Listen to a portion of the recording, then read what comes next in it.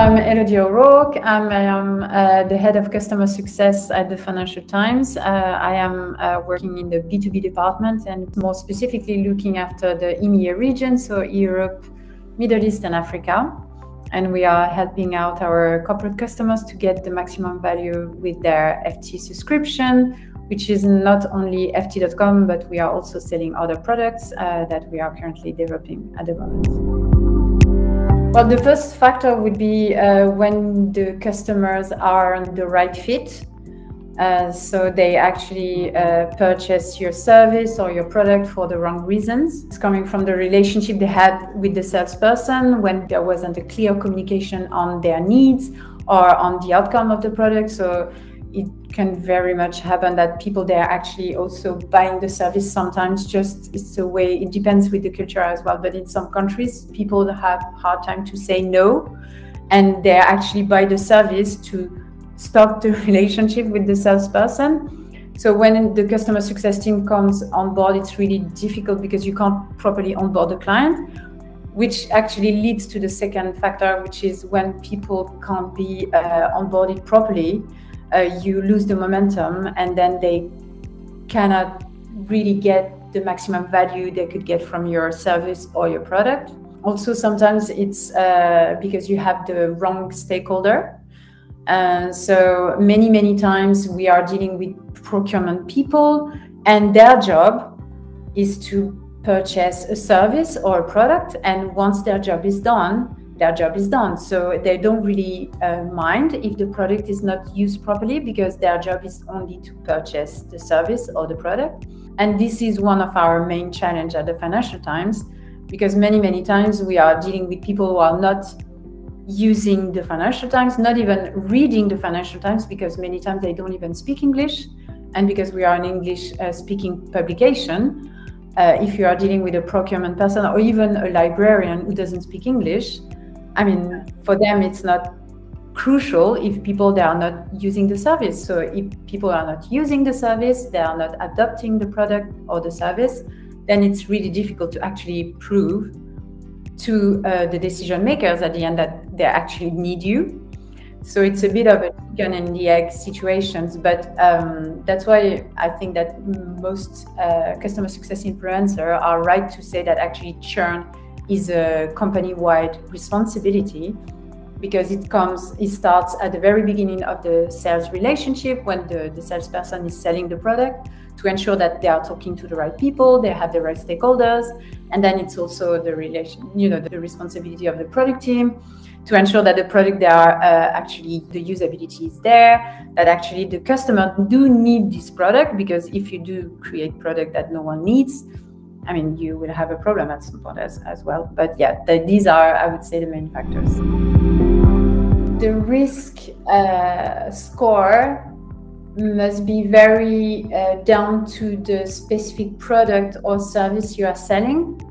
I don't think that there is a one size fit all, in terms of what is your service. So for instance, at the Financial Times, it depends if we are talking about what we call an access license, when we actually give access to the Financial Times to let's say an entire organization, then our product will be the Financial Times ft.com, because we are only focusing on ft.com. We are not, the customer success team doesn't deal with the paper prints. When it comes to KPIs and how we do measure, when it comes to our, let's say, the end users, so the readers, we need to look at the engagement. So are they actually using the service? Do they access the license? Do they actually log in, use their ft.com access? Are they reading articles?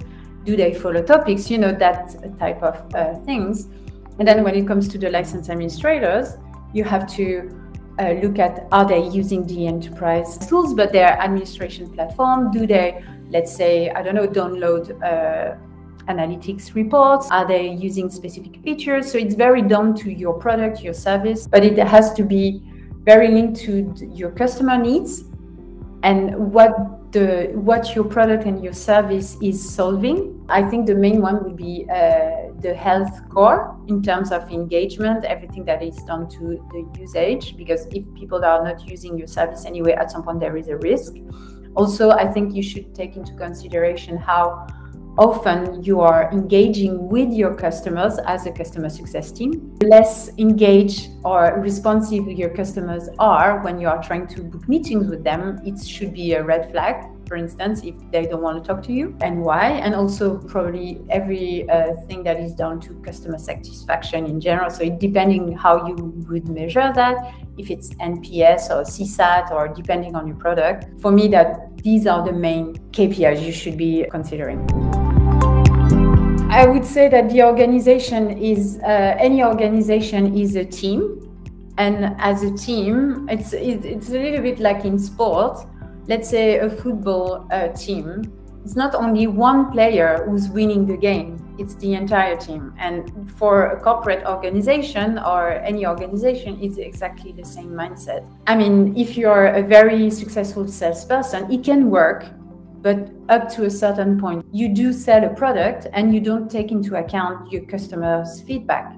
Let's say, oh, dear organization, I would love to have this feature implemented. Would it work for you? So if you can do it, and if you don't do it, it's also the problem and the responsibility of the product team. You know what I mean? Because at the end of the day, if they come to you and they say, well, thank you, dear organization, but 6 months ago I asked you about a specific feature, it's still not there, and I really need that feature to be using better your product.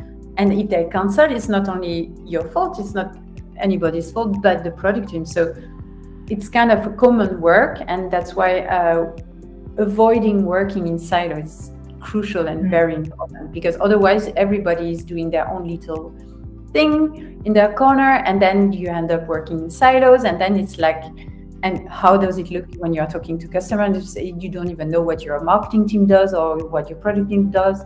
So you have to look as a team. And then when you're working properly as a team, then everybody should be responsible and accountable for churn, for sure. I think it's also the responsibility of the customer success leaders to evangelize their organization and try to make everybody understand that it's in everybody's interest to actually have a customer-centric approach, because if you do not take into account the customer needs, at the end of the day, the customers are buying a product. And if nobody is buying your product, there is no business.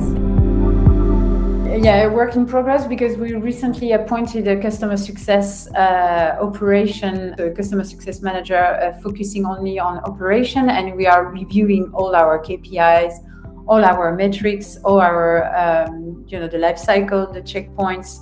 And because we are quite a large organization, even if it doesn't look like it, we are trying to be consistent across all regions, and this person is talking to everyone, so it's still very much. Also, the regional focus is something that is really important to us at the moment.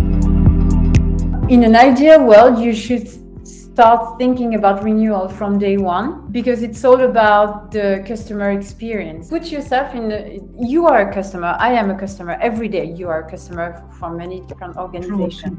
And sometimes when you put yourself in the shoes of the customer, you do pay for certain services that are sometimes more expensive than others without giving you more, other than the great relationship you have. Imagine if you buy a product, or let's say you subscribe to, I don't know, like a streaming platform, let's say, and then you have a horrible experience from scratch, like it doesn't work, you can't log in, you can't access the content properly, and you try to reach out to someone, no one cares about you, and then what would happen? Even if you try hard for a week, and you know that your subscription is renewing in a year, and you're stuck for a year, you would stay because you're stuck, but then you will cancel anyway. So that's why for me, the renewal process, at least for the customer success team, for real, should start from day one, because if you mess up the onboarding, that's not great. Actually applying myself is, now I'm not a customer success manager, well, I'm still talking to customers, but not as often as I used to be in the past.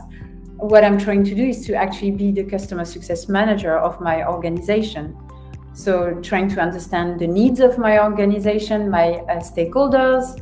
It's exactly the same intellectual process. So I'm trying to nurture and build my relationship with my internal stakeholders, trying to understand where they are coming from, which are the problem they are trying to solve, and how customer success, my function, the customer success team, can help them to overcome the challenges and their function. It's exactly the same process. Basically, my internal stakeholders are my customers, but I'm having the very same mindset. And that's my tip, because actually it's working quite well, and people, they do tend to appreciate when you take the time to listen to their problems in general. So they're like, oh, actually someone is interested in hearing about my challenges. So they're quite open about it, and they quite like the fact that you actually take the time to understand where they are coming from and generally trying to help them out.